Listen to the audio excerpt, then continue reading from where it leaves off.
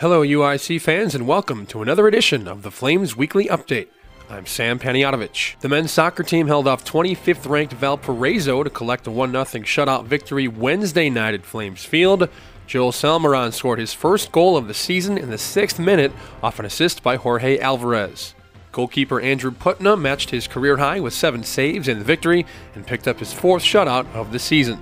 UIC came up short in its home match against Detroit Saturday as the Titans tied the game in the second half, scored the winning goal 6 minutes into overtime for a 2-1 win. Alvarez scored his 4th goal of the year in the 33rd minute. UIC created many scoring chances in the second half and took 5 shots on goal from Salmeron, Alvarez, Peter Legowski, and Jesus Torres. The Flames will take a break from Horizon League competition and head to Colorado to challenge Denver on Friday. The volleyball team's weekend was highlighted by senior Maggie Struess breaking Carolyn Fisk's program record with 1,533 career digs. Struess had 15 digs in Friday's match with Cleveland State and 16 more against Youngstown State Saturday to take sole possession of first place.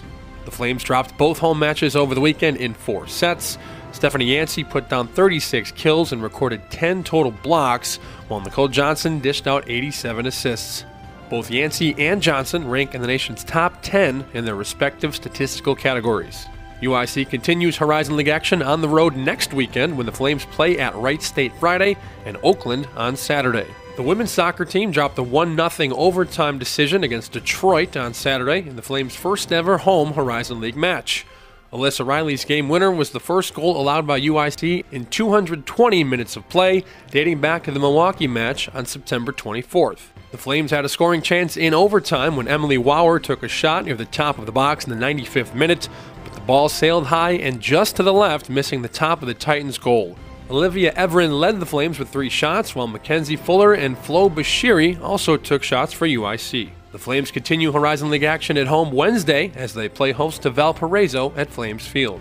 Tess Earhart and Alex Bashkawi were named the Horizon League Female and Male Runners of the Week on Monday following their performances at the College of DuPage Invite. Earhart and Bashkawi won their respective races as the men's and women's squads finished in first place as a team. Earhart took home the top spot amongst 203 runners in the 5K race, crossing the finish line 40 seconds ahead of the next competitor. Earhart garnered the weekly award for the 2nd time this season and for the 5th time in her career.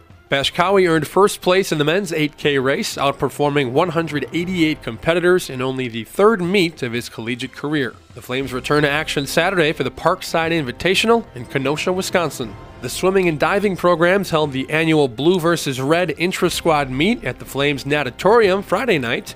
The Flames enter their 34th season of competition with a new coaching staff. Tim Leffler will lead the Flames in his first season as head coach, and Mike Tubb joins the program as an assistant coach. The 2 new coaches join head diving coach Susan Bromberg, who starts her 7th year at UIC. The Flames open their regular season on the road Saturday as they travel to Wright State. Stay tuned to UICFlames.com every Monday for the Flames Weekly Update, and make sure to check out the Flames official Twitter and Facebook pages for all the latest news and results from UIC Athletics. I'm Sam Panayotovich, and as always, go Flames!